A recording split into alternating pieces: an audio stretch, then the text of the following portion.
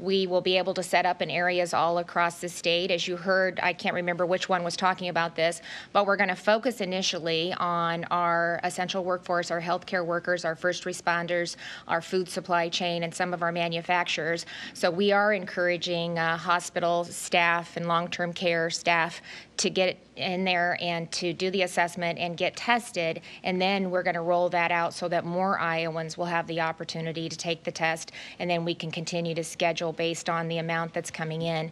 As you heard them say, we can do up to 3,000 a day, and that's on top of our other testing capacity. So Iowans still have the opportunity to, if they're not feeling well, to contact their clinicians, to go through an assessment with them, and to take, to have access to testing capacity through that as well. But the more that we can get Iowans to go through the assessment process, it really will help us identify where the hot spots are, where we're starting to see a cluster, where we're seeing nothing happening, so that we can talk about areas of the state that are ready to go and to open up, and how we phase that in and what that looks like. One of the other things I wanted to say is, first of all, it's probably important to call out, there's not a lot of states are in this position. We talked to a lot of different states and sell software in a lot of different formats, and there's many states, are struggling to get 400 tests, 800 tests, 1,200 tests a day.